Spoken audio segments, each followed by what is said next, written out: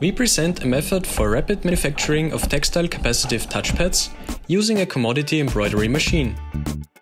Our sensor design utilizes enameled copper wires as electrodes for mutual capacitance sensing to enable continuous finger input with multi-touch support.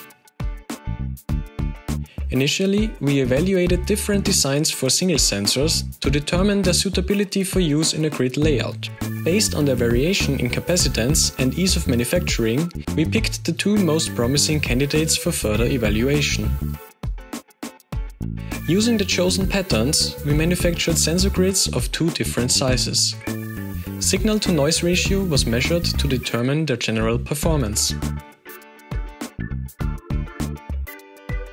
We found that precise manufacturing is essential for reliable operation of a sensor grid.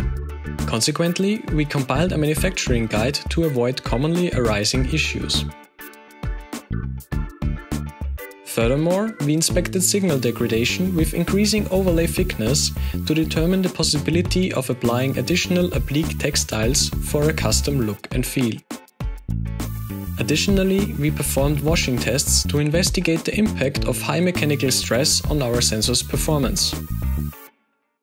We present two interaction use cases for our sensor design to demonstrate its applicability.